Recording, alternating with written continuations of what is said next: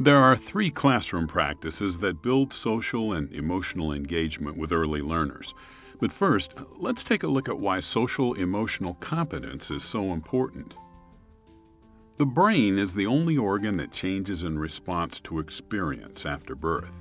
High-quality infant, toddler, and preschool experiences can help shape solid, healthy neural pathways that remain for a lifetime. Children who have a strong social-emotional foundation experience more academic success, fewer negative interactions with adults, and more friendships with peers. Without quality early interventions, children who exhibit challenging behavior, especially aggressive behavior, in preschool, tend to continue this pattern of behavior throughout school. Let's take a look at the 3 classroom practices to help build social-emotional competence. They are creating nurturing and responsive relationships, creating supportive environments, and creating social-emotional supports. Nurturing and responsive relationships are the foundation and are essential to healthy social development. Children learn and develop in the context of relationships that are responsive, consistent, and nurturing. When children have those strong relationships, when they're able to have warm and healthy relationships with the peers in their classrooms, when they have strong relationships with adults, that reduces the frequency of behavior problems. Here are a few strategies for creating nurturing and responsive relationships. Number 1, positive adult interactions. Engage in one-to-one interactions at eye level. Follow the child's lead and interests during play. Listen to children and encourage them to listen to others. Number 2, maintain a 5-to-1 ratio of deposits to withdrawals.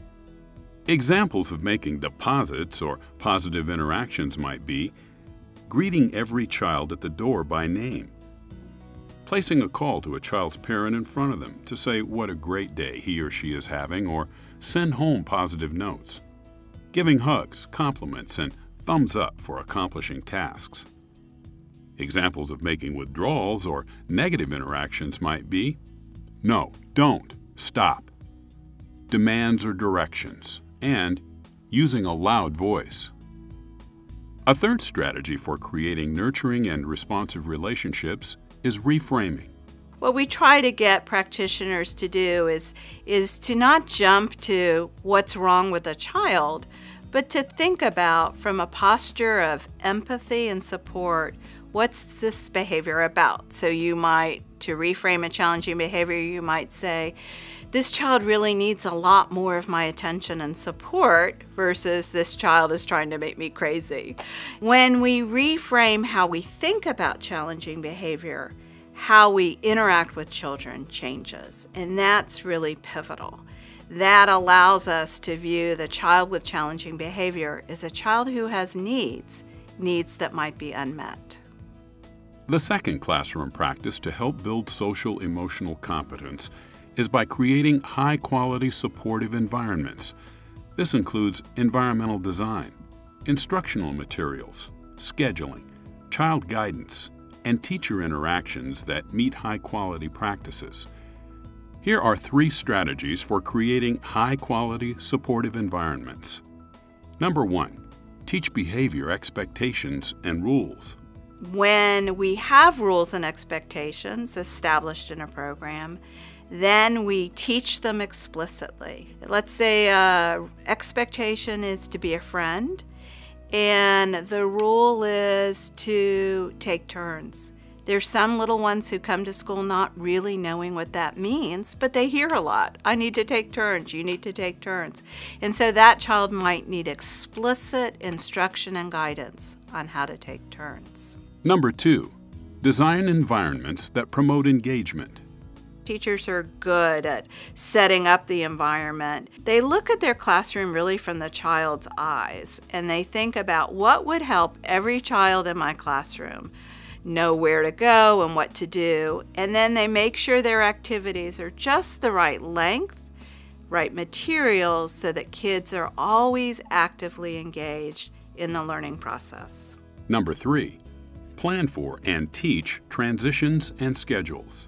You want to make sure that when you structure your activities, there's a clear beginning, how we start our activity, what happens in the middle, and the children anticipate the end so that they know that the end is coming and what will happen next. The third classroom practice that builds social and emotional engagement with early learners is creating social emotional supports. There are key social emotional skills that children need as they enter school and throughout life. These are confidence, capacity to develop good relationships with peers and adults, concentration and persistence on challenging tasks, ability to effectively communicate emotions, ability to listen to instructions and be attentive, and ability to solve social problems.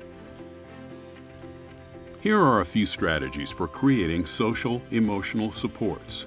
Number 1. Teach and encourage friendship skills. Number 2. Teach problem solving.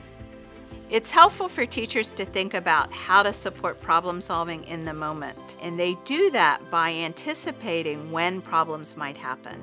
So center time is a time where children are negotiating what they're going to play and who's going to play and what they'll play with, and that's a time that the teacher needs to be alert, be ready to move in, and be proximal to the kids if they have a problem, and then support them as they engage in the problem-solving process. When you support children in problem-solving, we build the skill of problem-solving rather than just directing their activities. Number 3, develop social-emotional literacy. Emotional literacy is the ability to identify emotions within yourself and others. So an emotional literacy skill for a young child would include them being able to identify when they're angry and tell a teacher or a peer, "I'm mad, he took the block and that makes me mad." The more emotion children can label that they know and they understand, the better the social skills. So kids who have strong emotional literacy are kids who tolerate their frustration better, they regulate their emotion better. Ultimately, they get in fewer fights with others and have better outcomes in terms of their learning. These 3 classroom strategies can build social and emotional engagement with early learners and create more positive early learning environments for students. The strategies discussed here are provided by the school-wide PBIS and program-wide PBIS frameworks. To learn more about productive learning climate and the Get Georgia Reading campaign, visit getgeorgiareading.org.